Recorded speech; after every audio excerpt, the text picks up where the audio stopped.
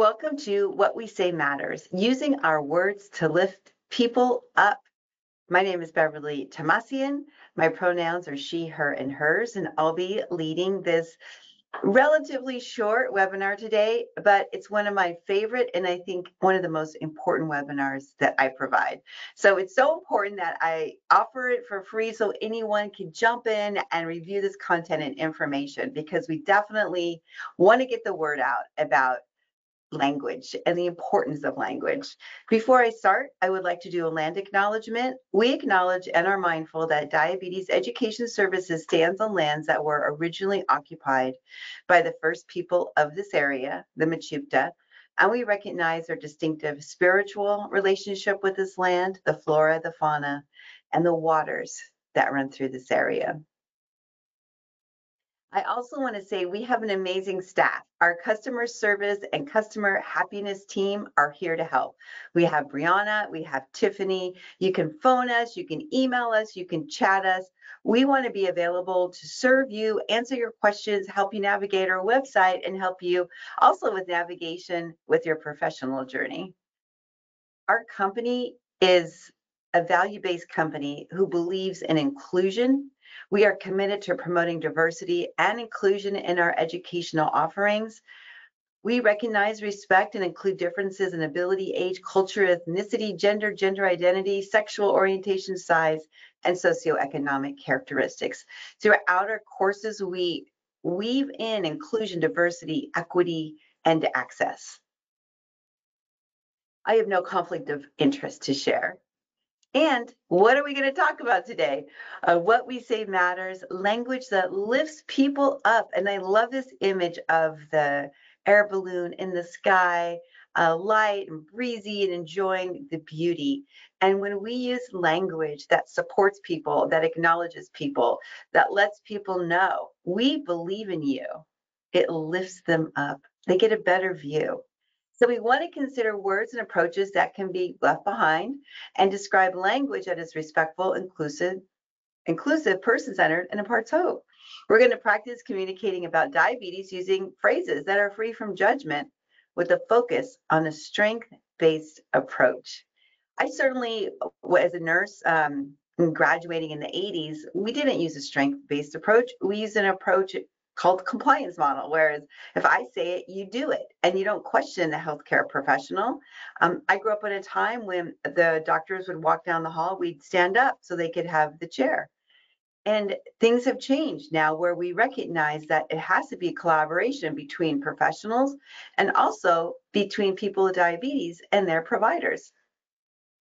The language movement really was kicked off about 8 years ago, and Jane Dickinson and Susan Guzman wrote this paper, The Use of Language in Diabetes Care and Education, which so beautifully conceptualized how language impacts our relationship with the people that we serve, with people with diabetes, and how adjusting our language can make such a big difference in people's ability to self-manage their diabetes.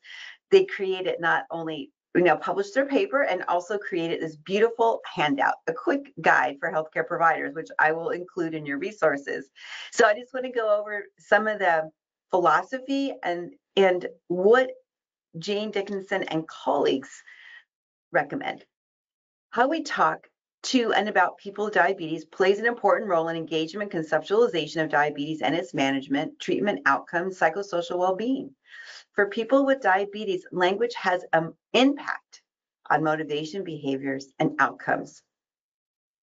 So we know that there's 4 principles guiding this work. Diabetes is complex and challenging. Nobody asked to have a pancreas that is not doing its job. It is nobody's fault they have diabetes. It's a combination of genes and environment. But yet there's so much blame associated with diabetes, where the person feels like it's my fault. I'm defective in some way. No, the person isn't defective. Their pancreas is just not making enough insulin. Every member of the healthcare team can serve people with diabetes more effectively through respectful, inclusive, and person-centered approach. So the whole team needs to be on board with this. And I just have found in working in different situations that if I use inclusive language that is strength-based, my colleagues start picking up on that. And if they say to me, gosh, Bev, this person's non-compliant, they're not managing their diabetes, I'm going to help them have a new view of that. And I'll say, oh, you mean they're on a diabetes vacation? And it's kind of funny, but it gets the point across that, oh, we're not really addressing it that way anymore. We're saying, what is stopping this person from succeeding at their diabetes care? Stigma has historically been attached to a diagnosis of diabetes, and it can really contribute to feelings of distress, feelings of shame, feelings of judgment. Now, when we have distress, shame, and judgment, it doesn't move us forward.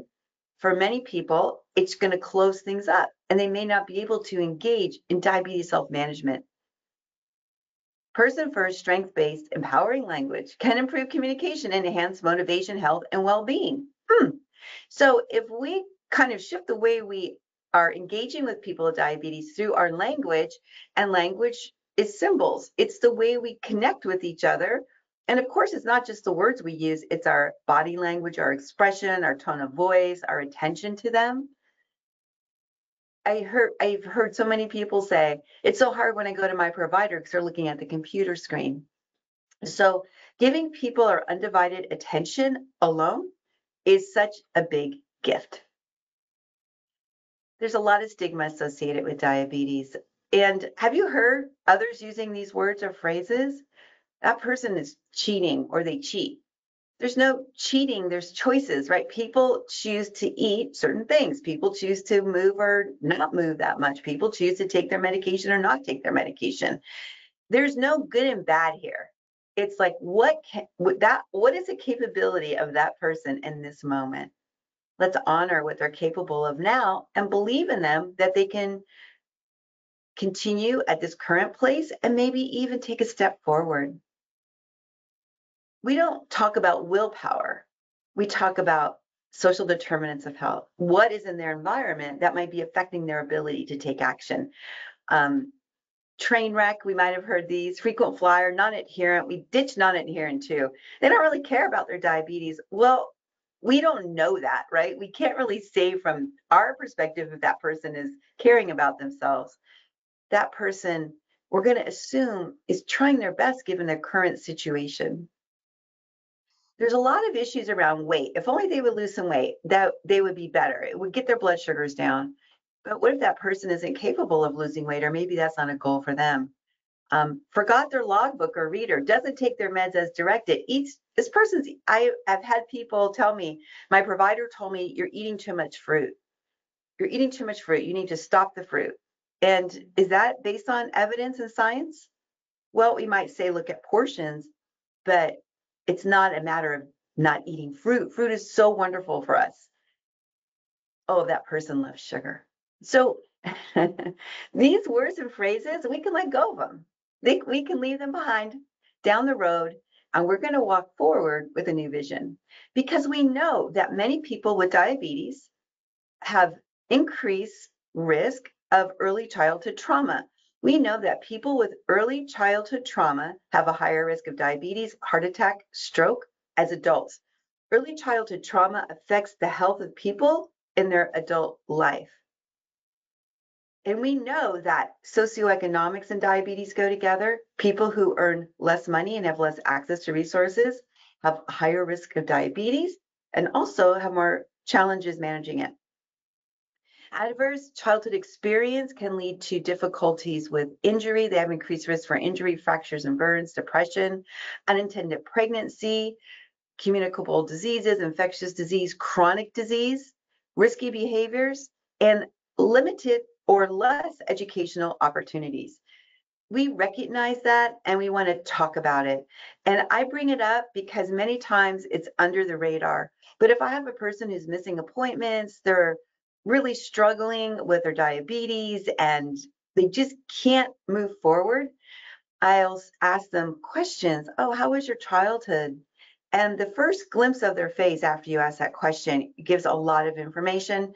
There's also screening tools we can use. And this website, acesaware.org, is so amazing because it has free educational offerings and trainings, and it has other handouts and resources, and it has all the ACE screening tools and a multiplicity of languages. So you can see that it talks about the science, training, screening, grant program, ACEs Aware Clinician Directory.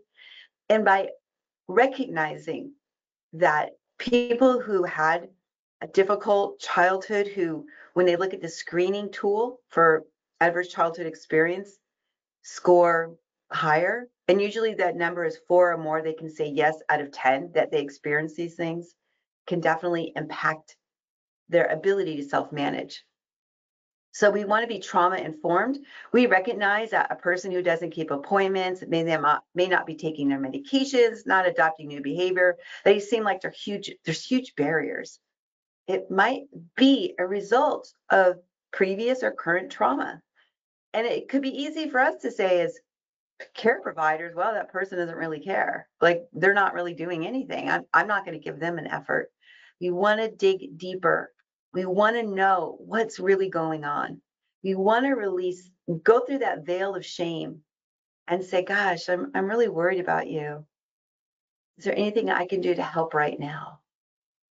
So we want to refrain from accusatory language, encourage collaboration, be curious.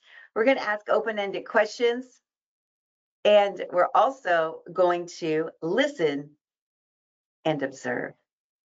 And that, I think, is so important, and that might be called mindfulness, where we're just sitting and listening to that person, observing their body language, the words that they use, and being very intentional in our approach. And then what about us? All of us come from different situations, and we bring our situations to that current moment. And as healthcare professionals, we're trying to be objective and judgment free, but still, y'all, we have implicit bias, right? We know this. And we just want to listen to our bias as it comes up for us. We don't want to judge it. We just want to kind of listen to our judgment language that might come up, and be present with it. Have a conversation with it. And then see, is there any way we could turn down that judgment knob a little bit? So we want to create a meaningful interaction, an interaction that connects us with the heart of that other individual. And I'm not saying that, talking about diabetes meds and nutrition and all the other stuff isn't super important. It absolutely is. But what I am saying, and I just wrote a blog on this, is that if we bypass the emotional impact of diabetes, if we bypass diabetes distress, we are not providing the best service and care to individuals, because studies have shown when we address diabetes distress, when we address the emotional impact of diabetes, people have improved outcomes, not only in their emotional health and well-being, but in their A1C. And that's from the Embark trial. The Embark trial showed definitively that addressing distress and connecting with that emotional component is healing and helps people engage more fully in their self-management. I want to talk a little bit about terminology. Terminology matters in medical communication about weight. Now, in the old days, we would say obese diabetic with, type 2. We might use that kind of language. We're totally moving away from that, because that person is not only defined by their body weight, it's just one aspect of who they are. It's not the definition of who they are. So if a person has a BMI of 25, and we could also have a long conversation about the utility of BMI, is it really an accurate measure of a person's health? So we want to use measures of health that really do reveal maybe more body weight distribution, like waist to hip ratio or height to waist ratio might be better.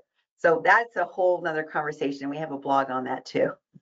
So instead of saying a person, is obese, we say, oh, person with elevated BMI, person living with overweight or obesity, person experiencing overweight or obesity, person with extra weight, person in a larger body.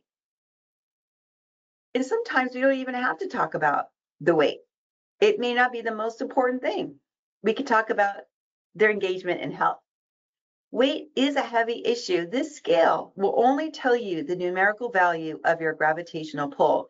It will not tell you how beautiful you are, how much your friends and family love you, or how amazing you are. Yeah, just a number, but that number can have a huge emotional impact. So we want to take a weight neutral approach when people come in to see us. Traditionally we weigh people, but the ADA says we only need to weigh people once a year. They can choose to not be weighed. They can choose to give us a stated weight. We're going to go wherever they're comfortable. And what if they've lost weight? We're not going to make a big hoopla about that. If they've gained weight, if they stayed the same, we really want to not focus on the number on the scale, but their overall engagement in their health. That's what we want to talk about. And if the person brings up that they've lost weight and they feel great, I'm like, yeah, do you feel better with these changes in your lifestyle and your daily activities? How are you feeling in your body? I'm going to kind of bring it back to that so that the scale is not the only measure of success. So we want to encourage engagement and health promoting behaviors. We want to direct clients to practices that improve health rather than the pursuit of weight loss. Like if that's their goal, I'm going to say, great, I want to support you. Let's figure out ways that you can, pursue your best health.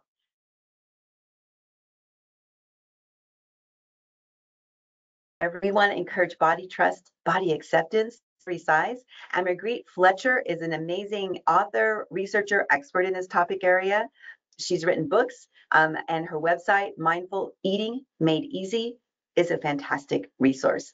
So we really encourage you to check that out if that's an area you want to explore more. So setting goals using weight neutral approach, we could say, I will continue to care for my body by doing what? I will focus on small changes such as testing my blood glucose instead of daily weights. I will increase my self-worth by telling myself, I'm worth it. I'm good enough. I am just right the way I am. Let's do a poll question. JS is 17 years old and rarely shows up for appointments. A1C is 11.9. What might you ask JS? A, are you fighting with your parents? B, I'm curious about what is standing in the way of you making appointments. C, do you realize you are at risk for DKA? D, is there a reason you haven't been coming to your appointments? So let's do this poll question. What might you ask JS that's rarely showing up for their appointments? And we do have the captioning so people can review the visual words that I'm saying. So yes, I hope that's not distracting, but it's really helpful for individuals. And as far as these poll questions, take a risk, choose what you think is the best answer. And if you don't choose the best answer, it's totally okay. Because either way, whether you choose the best answer or wrong answer, it's a learning opportunity. All right, I'm going to wait a few more seconds. I'm going to close the poll and share your result. So for 100% of you chose the best answer. The best answer is I am curious about what is standing in the way of making appointments. Yes, anytime you see an answer with the word curious in it, it's a great answer because curious is non-judgmental. Curious wants to learn more. Curious says, oh, I'm on your side. I just really want to know more about what's happening here because there's a lot of barriers to diabetes self-management. And if we think about what goes into a person's health, like how do they arrive at this place? We look at socioeconomic factors, their education, their job status, family social support, income, community safety. That's 40% of what goes into our health. 10% is that physical environment. Do we live in a place where we feel safe, where there's a grocery store? Are we in a food desert? Do we live near a freeway? Do we live near parks? Do we have transportation? So and so forth. 30% is actually our health behaviors. What we eat, what we drink, our activity, tobacco use, and 20% is our access to healthcare. And is it quality healthcare? So this is what goes into our health. It's so much more complicated than this. We used to just really focus on their health behaviors. Well, they're not doing enough, that's why they're not healthy. But there's many other factors. And then if you add in diabetes to stress or other emotional factors to this, it can really be a barrier to that person moving forward. The other thing we really want to consider is inclusive care for LGBTQ community for people living with diabetes. And I do want to say that members of the lesbian, gay, bisexual, transgender, and queer community have unique health disparities and worse health outcomes than their heterosexual counterparts, which has relevance in the delivery of diabetes care and education. So diabetes care and education specialists are in a pivotal position to help this medically underserved and under-resourced vulnerable population to get the best possible care. This is part of our mission to provide inclusive care to all people. And I think being familiar with these terms can be really helpful. We have a transgender male that we serve in the clinic. So the transgender male, their gender identity is a man, and their gender expression is a man. Sex assigned at birth was a female. Sexual orientation, who are they sexually oriented to, this transgender male? Like, we didn't have a conversation about that, but it could be men, women, or other. And their romantic emotional orientation. So that's who are they romantically attracted to?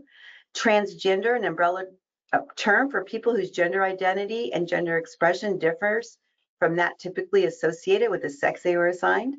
And then cisgender, a term used to describe people who are not transgender, that is, who identify with the gender assigned at birth.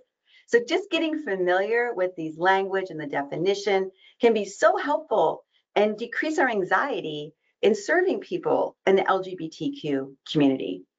And we can mess up, it's okay. It's our intention that matters most. Make a quick apology and move on.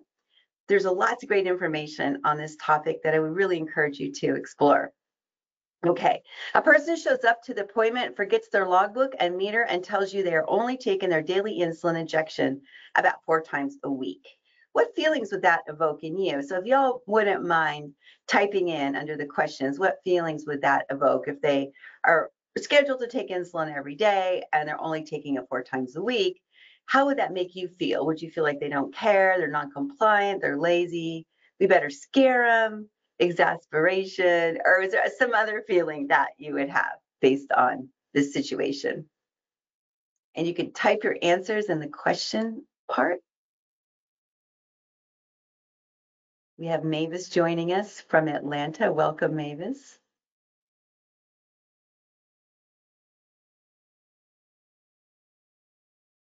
Thank you, Esther. Yeah. I'll just wait a few seconds to see what you all write.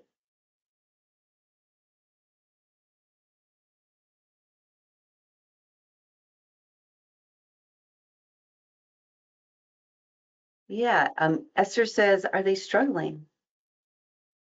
So the first thing, in the old way, we would go, wow, this person's non-compliant. They don't really care. But Esther goes, maybe they're really struggling. Let's ask about it. And Elisa says, what's going on in their life? Are they okay? How can I help? I love that.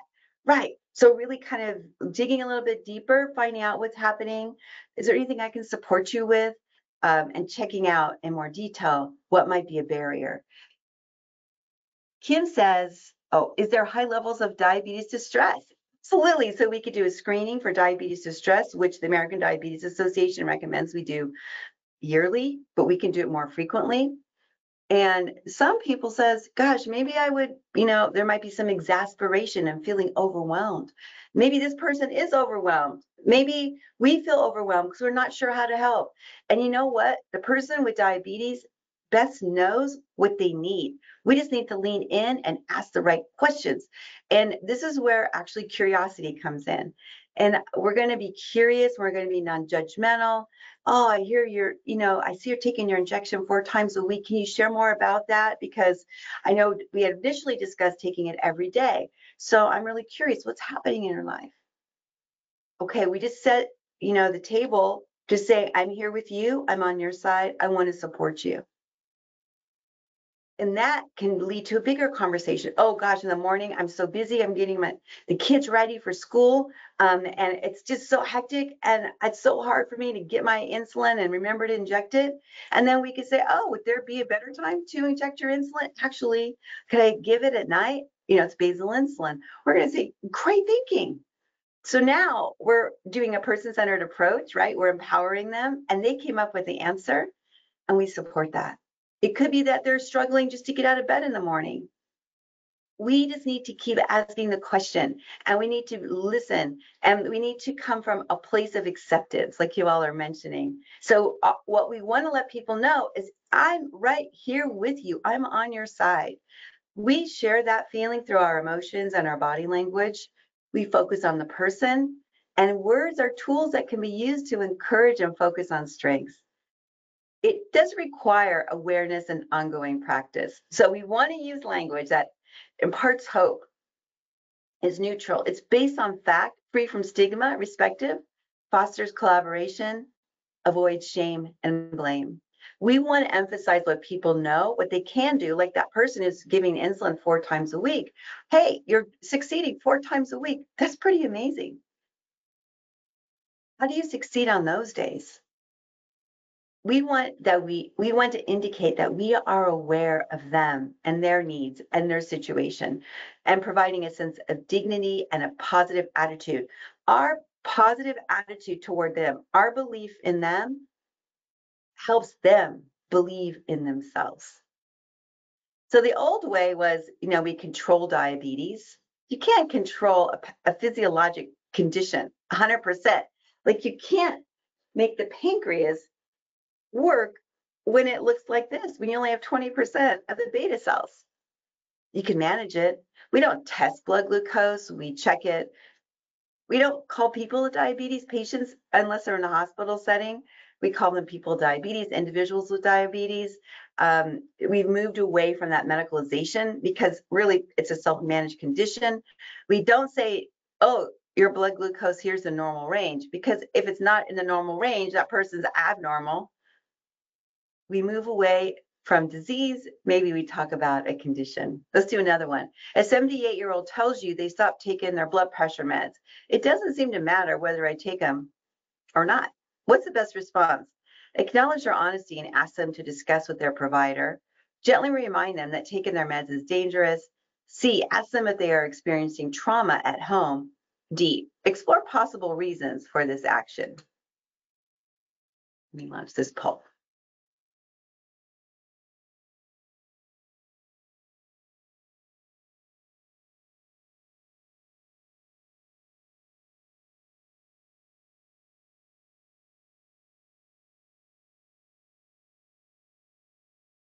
I'll take a few more seconds.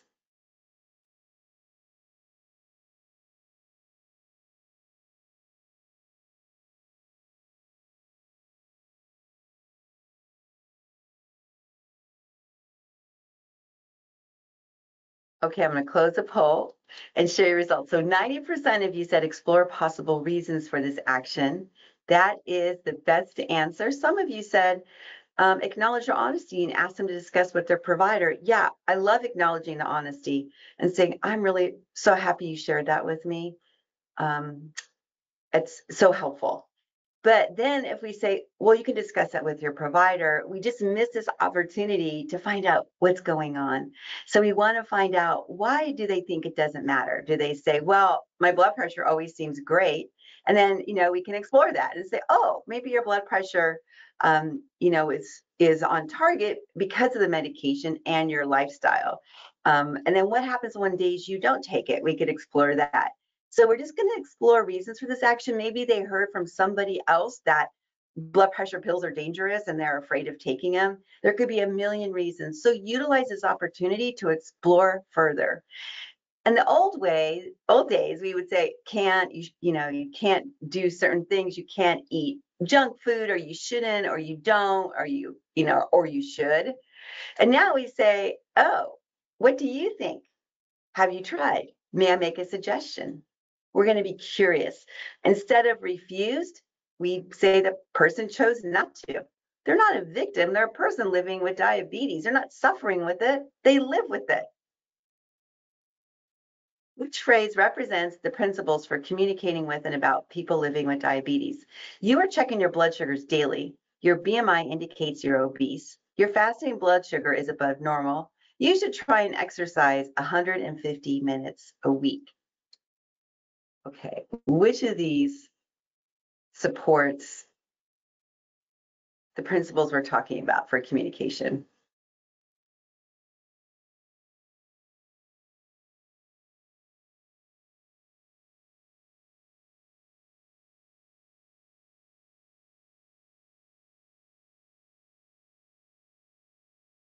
We'll take a few more seconds.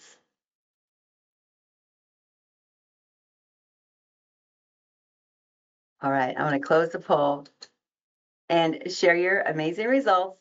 You are checking your blood sugars daily is the best answer because it's affirmational. It recognizes what they're doing, and it's fact-based. You are checking your blood sugars daily. And you know what? There's so much work when it comes to diabetes. So when they come in and we look at their CGM report or their logbook, we want to first recognize the work. We want to first recognize that they are making the effort to monitor their blood sugars, to write it down. They have the courage to share it because sometimes they might be afraid to share it. They might feel like there might be judgment around their blood sugar numbers and they might be judging themselves. We want to create a place where people feel safe. So we want to stop shoulding on people. Like, you should try and exercise.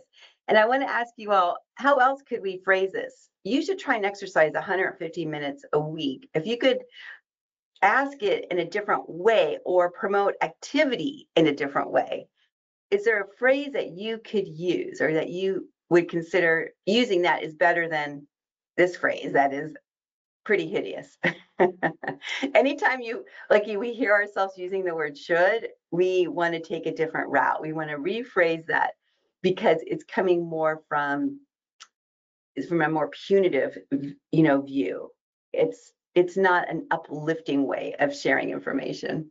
So I'll let y'all think about a different way to encourage people to increase activity, and I'll keep going. So our coaching styles matter. Coaching styles that lead to behavior change include encouraging collaboration, start where they're at, setting goals that are realistic, and that person's going to help figure out what those goals are. Judgment-free zone, you're safe here. And discouraging and judging, not associated with behavior change. If it worked, that's one thing. But what does work and what we do know, what the data shows, is recognizing that emotional distress, addressing it, and then using these other more encouraging, person-centered, strength-based coaching approaches. And in our cheat sheet, we do have in our cheat sheet page a full document that walks you through how to succeed with person-centered coaching. So you just go to our website, diabetesed.net, hit the free drop down, and then under free it says cheat sheets, and then go to person-centered coaching. And diagnosis of diabetes often carries significant emotional response. A person might report shame, fear, and guilt as they come to terms with their diagnosis and anticipate their future.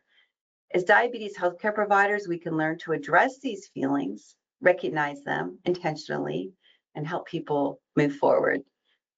Mindful listening, reflecting back are so helpful for people living with diabetes. We don't have to fix, we just listen and recognize, support, and help with problem solving. The thing is, our expectations of individuals weigh heavy on them. So when we label people, we form biases. And you'll hear this in your work situations where people might label a person with diabetes in a certain way. And that label can really stick, and it impacts the way everyone will engage with that person. So we really want to avoid that and just focus on the behaviors they're succeeding at and maybe behaviors where they need more support. The person that is labeled, as you all know, may actually take on the attributes of that label. They might start owning it. And then our language choices might lead to that clinical inertia. We want to avoid clinical inertia where things just come to a screeching halt and use language and have expectations for that person. I mean, I work with people, I work in an Indian Health Services clinic, and I work with a lot of under-resourced people whose life situation is so difficult. And you listen to their story. If you were to read their story, you're like, how do they get through the day? But they're so resilient, right? People are resilient. And when I sit down and hear their story, recognize it, and let them know, I believe that they can do this. Let's take a baby step. They integrate my belief in them and increases their chances of success because we want to support empowerment. We want to help people discover and develop their inherent capacity. People have an inherent capacity. People are experts in themselves to be responsible for their own lives. So choices made by the person, not the healthcare provider, have greatest impact. People with diabetes are in charge of their own self-management, and the consequences of self-management affects people with diabetes most. So here's something really important. When we relinquish responsibility, when we really understand that we cannot make people do stuff, we could be very optimistic and cheerleading, but ultimately it's up to that person. Then whether or not they're able to do that, we are not failing if they can't. So we don't carry that burden home with us. If a person comes back and they weren't able to take that action, we're like, okay, tell me about the barriers. You want to try a different approach? We're just going to help them see it from a new light, pivot, and try again. Or maybe they need a break. It's okay.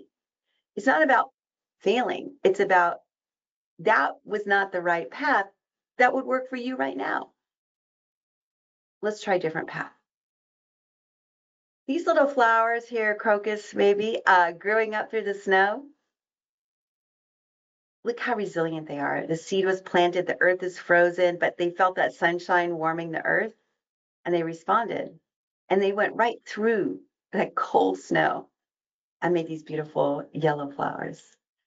So let's provide that opportunity for people with diabetes to grow, to thrive, to try new approaches. Perfection is not required. Time and range is not 100%, it's 70%. Listen carefully and lean into their knowledge. Our words have the power to create and transform. And this connection we're making with people, this heart-to-heart connection, listening to their emotions, we don't have to fix stuff. We're just going to listen, be present, help with problem solving, offer support, and offer more resources if needed. But that human connection is one of the most healing things that we provide. I want to thank you so much for joining us. We're here to help. If you have any other questions, please email us, phone us. Our website is full of free resources and other information. And we have other information on your resource page as far as the content that I've covered today. Thank you so much for joining us, and I'll hang out after class for questions. This is Beverly Tomasian signing off.